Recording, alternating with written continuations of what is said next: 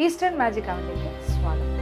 വ്യത്യസ്തമായ പലതരം ബിരിയാണികൾ അല്ലെങ്കിൽ പലതരം റൈസുകൾ നമ്മൾ മാജിക് അവനിലൂടെ കണ്ടിട്ടുണ്ട്. പരീക്ഷണങ്ങൾ പലതരമാണ്. അപ്പോൾ നമ്മൾ എത്ര നാടൻ കാര്യങ്ങൾ പറഞ്ഞാലും നമുക്ക് രണ്ടാമത്തെ ഇഷ്ടം എന്താണെന്ന് ചോദിച്ചാൽ നമ്മളൊരു പക്ഷേ പറയും ചൈനീസ് വിഭവങ്ങളൊക്കെ നല്ലതല്ലേ. നമ്മളൊരു ഹോട്ടലിൽ ചെന്നാലും ഓർഡർ ചെയ്യുന്നത് ചൈനീസ് ആയിട്ടാണ്. പക്ഷേ നമ്മൾ ആരും കഴിക്കുന്നത് ഒറിജിനൽ ചൈനീസ് വിഭവങ്ങളൊന്നും അല്ല. കുറച്ച് ഇന്ത്യനൈസ്ഡ് ആയിട്ടുള്ള നമ്മുടെ രുചി ഭേദങ്ങൾക്കനുസരിച്ചിട്ട് തയ്യാറാക്കിയെടുക്കുന്ന ചൈനീസ് വിഭവങ്ങൾ തന്നെയാണ്.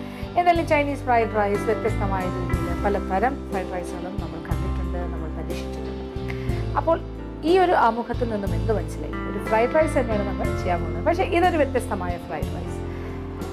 ഇതിൻ്റെ പേര് നമ്മൾ എന്താ പറയുക, ഇതൊരു നോൺ വെജ് ഫ്രൈഡ് റൈസ് എന്ന് തന്നെ പറയാം. കാര്യം ഇതിൽ സോസേജ് ഉപയോഗിച്ചിട്ടാണ് ചെയ്യുന്നത്, ചിക്കൻ സോസേജ്.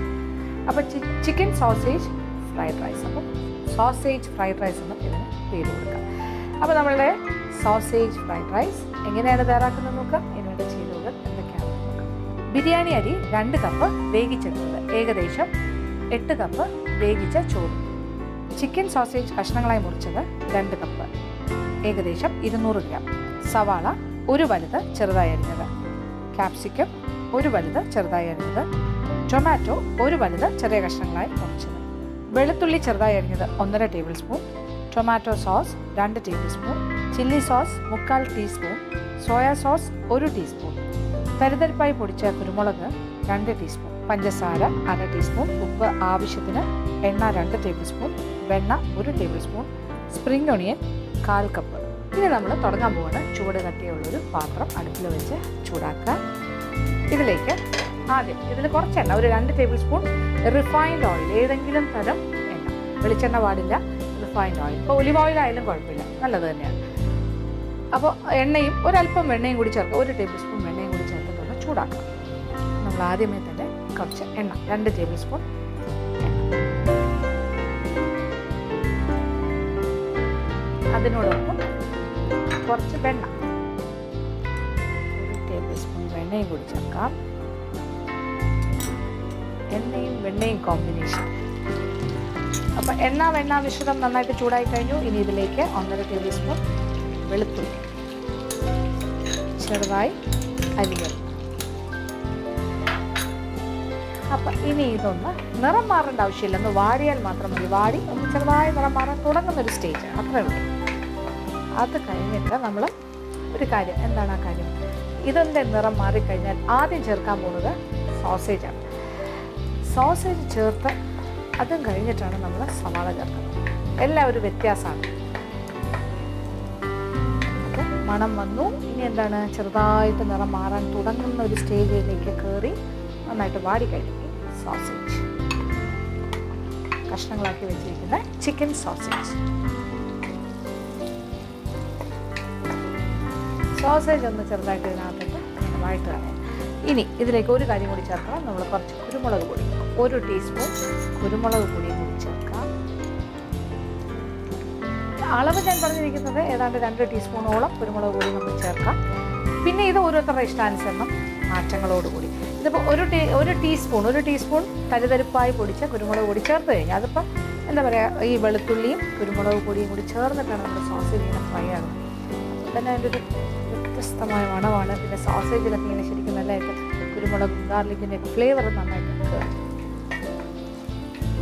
ഇതൊന്ന് ചെറുതായി ഒന്ന് ഫ്രൈ ആകട്ടെ. അത് കഴിഞ്ഞിട്ട് ഓരോന്നോരോന്നായിട്ട് സോസേജൊക്കെ ഇങ്ങനെ വലിയ വലിയ പീസസായി മാറിക്കൊണ്ടിരിക്കുന്നത്, ഇങ്ങനെ ശരിക്കും എക്സ്പാൻഡ് ചെയ്യുകയാണ്. പിന്നെ മൂത്ത് തുടങ്ങി സോസേജിൻ്റെയും കൂടെ ഒരു മണം വന്നു തുടങ്ങി, നോൺ വെജ് മണം. ഇനി എന്താണ്, ഇനി നമ്മൾ ചേർക്കാൻ പോകുന്ന സവാള, ഒരു വലിയ സവാള ചെറുതായി അരിഞ്ഞത്, ഇപ്പോൾ ഏകദേശം 1 കപ്പോളം ഉണ്ടാകും.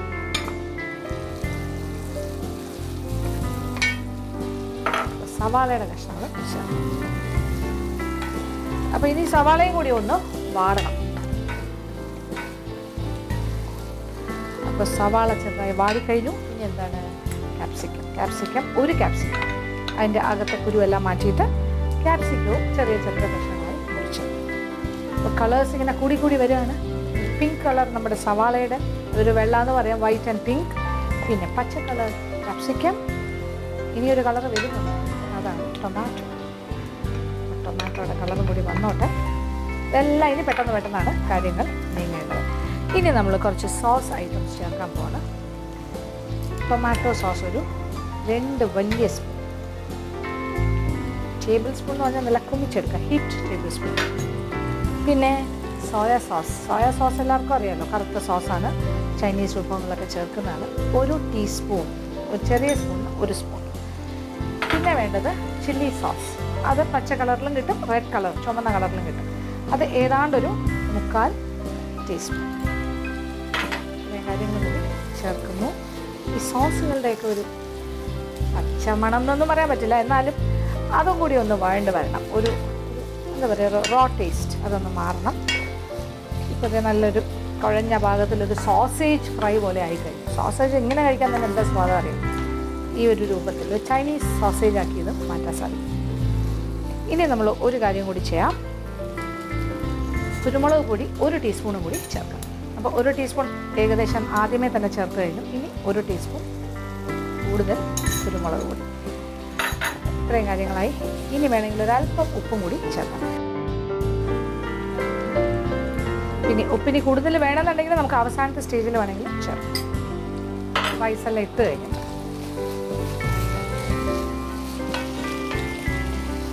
എല്ലാ കാര്യങ്ങളും ഒരുപോലെ എല്ലാ ഭാഗത്തേക്കും സോസ് എല്ലാം നന്നായിട്ട് പിടിച്ചു കഴിഞ്ഞു. ഇനിയാണ് നമ്മുടെ ഫ്രൈഡ് റൈസായി മാറാൻ പോകുന്ന കാര്യങ്ങൾ. വേവിച്ച് വെച്ചിരിക്കുന്ന ചോറ്,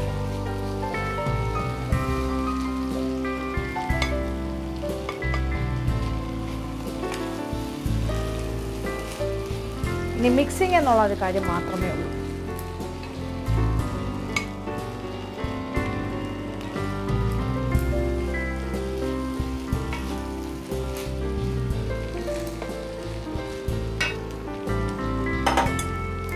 ആദ്യത്തെ ഒരു മിക്സിങ് കഴിഞ്ഞിട്ട് ബാക്കി ചോറും കൂടി ചേർക്കാം. എല്ലാ ഭാഗത്തേക്കും എല്ലാ കാര്യങ്ങളും യോജിച്ച് കിട്ടും. ഇപ്പം നല്ല ചോറ് നല്ല തണുത്തിരിക്കുവാണ് ശരിക്കും പറഞ്ഞാൽ. നേരത്തെ വേവിച്ച് വെച്ചാൽ പറ്റുമെങ്കിൽ അത് വേവിച്ച് നേരത്തെ ഫ്രിഡ്ജിൽ വെച്ചിരുന്നാൽ അതിലും നല്ലത്, താഴത്തെ തട്ടിൽ വെച്ചിരുന്നാൽ മതി. പക്ഷെ അപ്പോൾ അത് ആ റൈസ് നന്നായിട്ട് ഇനി ചൂടാകണം. ഈ അടുപ്പിൽ കിടന്ന് തന്നെ ഈ ചൂടിൻ്റെ കൂടെ കിടന്നിട്ട് നന്നായിട്ട് മിക്സ് ചെയ്ത് നമുക്ക് ചൂടാക്കാം. അങ്ങനെ അത് ഫ്രൈഡ് റൈസ് ആയിട്ട് മാറും. Sausage fried rice. ഇനി എന്താണുള്ളത്? ഇനി ഒരു കാര്യം എന്ന് പറഞ്ഞാൽ ഒരല്പം പഞ്ചസാര, ഒരു 1/2 ടീസ്പൂൺ പഞ്ചസാരയും കൂടി ചേർക്കാം. ഉപ്പ് ഇനി ഉണ്ടോ എന്ന് ഇനി വേണമെങ്കിലും പരിശോധിക്കാം. ഇച്ചിരി പഞ്ചസാര. പിന്നെ അജിനോമോട്ടോ ഒന്നും ഞാൻ ഉപയോഗിക്കുന്നില്ല, ടേസ്റ്റ് മേക്കർ. അതിൽ കുറഞ്ഞുള്ള ടേസ്റ്റ് മതി നമുക്ക്, പോരെ. അപ്പോൾ അത് വേണ്ട. അപ്പോൾ ഉപ്പ്, പഞ്ചസാര, ഈ രണ്ട്. പഞ്ചസാര ഒരു ബാലൻസിങ് ആക്റ്റാണ് ശരിക്കും പറഞ്ഞത്. പഞ്ചസാര ഇടുന്നത് എല്ലാത്തിൻ്റെയും രുചി ഒരുപോലെ ഒന്ന് ക്രമീകരിക്കാൻ. പിന്നെ ഇതിനാവശ്യത്തിനുള്ള എരിവുണ്ടാകും. കാര്യം 2 ടീസ്പൂൺ കുരുമുളക് പൊടി ഇതിൽ കയറിക്കഴിഞ്ഞു. ഇനി അതും പോരാന്നുണ്ടെങ്കിൽ ഇച്ചിരി കുരുമുളക് പൊടി വേണമെങ്കിൽ ഇനിയും ചേർക്കാം. പക്ഷെ അത് മതിയാകുമെന്നാണ് എനിക്ക് തോന്നുന്നത്. അപ്പോൾ റൈസ് നന്നായിട്ടൊന്ന് ചൂടാകട്ടെ. എല്ലാ ഭാഗത്തേക്കും നന്നായിട്ട് ആ ചൂട് വരണം. ആയിക്കഴിഞ്ഞു ശരിക്കും നന്നായിട്ട് ആവി വന്നു കഴിഞ്ഞു എല്ലാ ഭാഗത്തേക്കും. അപ്പോൾ റൈസ് നല്ല ചൂടായി എന്നാണ് എൻ്റെ അർത്ഥം. ഇനി ലാസ്റ്റ് എന്താ ചേർക്കാൻ പോകുന്നത്? കുറച്ച് സ്പ്രിംഗ് ഒണിയൻ. സ്പ്രിംഗ് ഒണിയൻ ചെറിയ ഉള്ളി താഴെ വരും, അതിനോടൊപ്പം കുറച്ച് ഇല. സ്പ്രിംഗ് ഒണിയൻ ലാസ്റ്റ് സ്റ്റേജാണ്. അത് കുറച്ചിവിടെ ഇടാം. ബാക്കി നമുക്ക് അലങ്കാരത്തിനായിട്ട് മാറ്റി വയ്ക്കാം.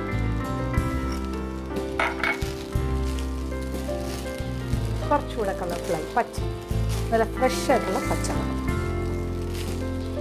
അങ്ങനെ നമ്മളുടെ സോസേജ് ഫ്രൈഡ് റൈസിൻ്റെ റെഡി ആയിക്കഴിഞ്ഞു. എന്ത് എളുപ്പമല്ലേ ഞാൻ ചെയ്തത്. ഇനി ഇത് വിളമ്പുന്ന പാത്രത്തിൽ മാറ്റാം. അങ്ങനെ നമ്മുടെ സോസേജ് ഫ്രൈഡ് റൈസ് പാത്രത്തിലേക്ക് മാറ്റിക്കഴിഞ്ഞു. ഇനി ഒരു കുഞ്ഞ് അലങ്കാരമാകാം അല്ലേ, ചെറുത്ത്. സ്പ്രിംഗ് ഓണിയൻ കുറച്ച് മാറ്റി വെച്ചിട്ടുണ്ടായിരുന്നു അരിഞ്ഞത്, അതെൻ്റെ മേളിലായി. ശരിക്കും ഇതൊരു ഓറഞ്ച് കളറിൽ, ലൈറ്റ് ഓറഞ്ച് കളർ. പിന്നെ ഇടയ്ക്കിടയ്ക്ക് സോസേജിൻ്റെ പീസസ് ഇങ്ങനെ കിടക്കും. അത് കണ്ടു കഴിഞ്ഞാൽ പ്രോൺസ് കിടക്കുന്ന പോലെ ഇരിക്കും. ശരിക്കും അത് പ്രോൺസ് അല്ല, സോസേജാണ്. അപ്പോൾ ഇതിങ്ങനെ കഴിക്കുമ്പോൾ ഇതിനകത്ത് മൾട്ടി കളേഴ്സാണ്. എന്തൊക്കെയാണ്? ക്യാപ്സിക്കം, ടൊമാറ്റോ, പിന്നെ ഈ സോസേജും ഇടയ്ക്കിടയ്ക്ക് കഴിക്കാനായിട്ട്. പിന്നെ ആവശ്യത്തിന് സ്പൈസിയാണ്. കാര്യം കുരുമുളക് പൊടി ആവശ്യത്തിനുണ്ട്. എല്ലാം കൂടി ചേർന്ന് വരുമ്പോൾ വളരെ സ്വാദിഷ്ടമായ ഫ്രൈഡ് റൈസ് ഉണ്ടാക്കാൻ വളരെ എളുപ്പമാണെന്ന് മനസ്സിലായല്ലോ. തീർച്ചയായിട്ടും പരീക്ഷിക്കുക.